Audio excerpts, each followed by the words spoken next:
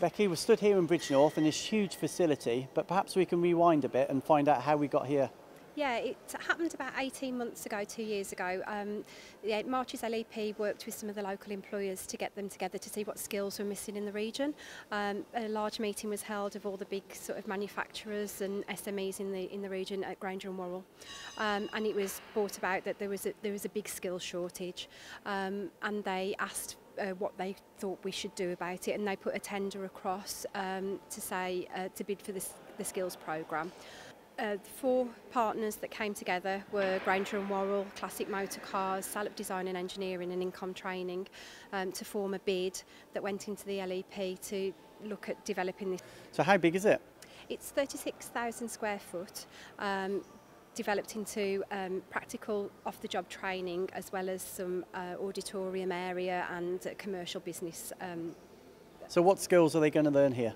The ranges from very basic fitting, turning, milling, right the way through to high-end CNC machining, then going across onto automotive, so doing predominantly vehicle restoration, looking at classic cars, but also doing sort of light vehicle maintenance as well. So how do they get involved? We've got a number of job vacancies. All apprentices have to be employed from day one. So what we've got is a number of vacancies available on our website and through the National Apprenticeship Service. We get them to have a little look, come and do some events like we're doing and getting them in to see the premises, but also get on there, apply, send us their details, and then we get in and do one-to-one interviews.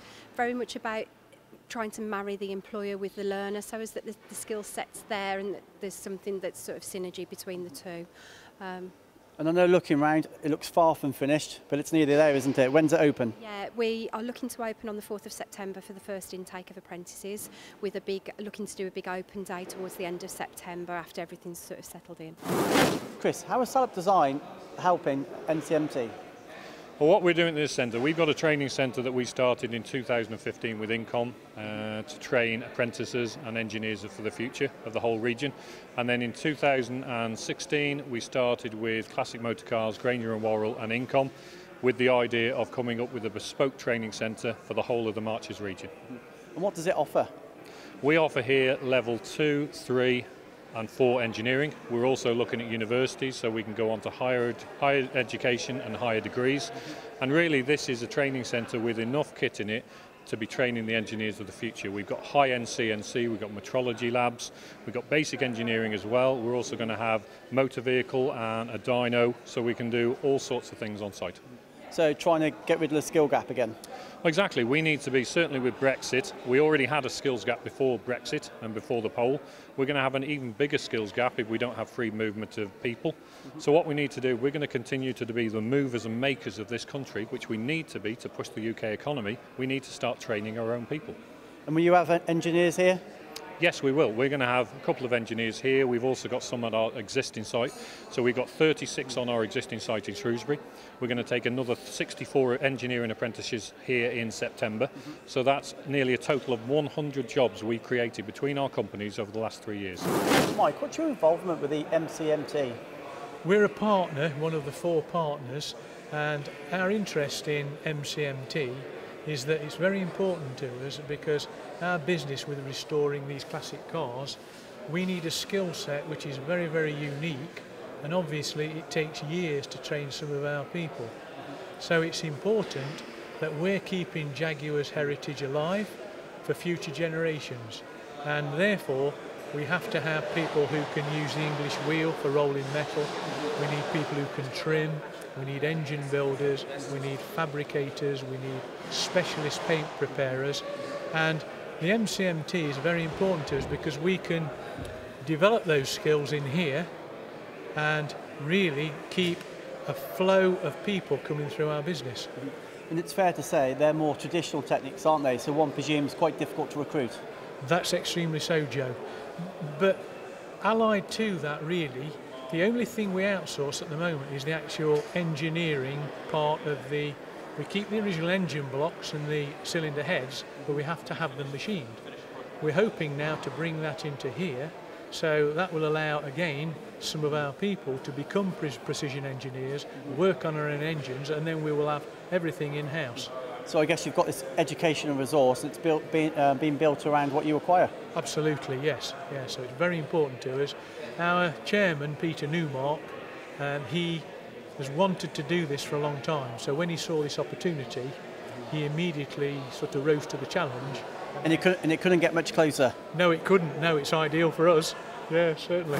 So we're stood here at Grainger Worrall's machining division. What has this business got to do with next door? So the Marches Centre of Manufacturing Technology is established by 4 companies as a consortium. Grainger Worrall is one of those shareholders. Basically why we've got together the consortium with Classic Motor Car, Salop Design and Engineering and In-Comm training is really to try and resolve the skills gap that we have as a business, but also that we have across the whole region. In August 15 we got together the larger employers and everybody said if we don't do something different we're going to cannibalise each other, we're just going to steal each other's skills and we're not going to be able to grow. So we've taken the onus upon ourselves to actually make that leap of faith, set up a training facility and do something different. Is it fair to say it might be slowing your growth down, the lack of available labour? Certainly, and some of the skills that we don't have currently, maybe that we don't actually know we don't have them. So some of the robotic skills, the automation skills, things that are now becoming technology that is almost off the shelf, we don't have the way to apply them. So part of the process with our development centre is to actually be able to add to productivity, improve our growth, also our competitiveness and therefore our profitability. And you've got an interesting dynamic, haven't you? Because you've got a senior role here, but also you're managing director of the Marches.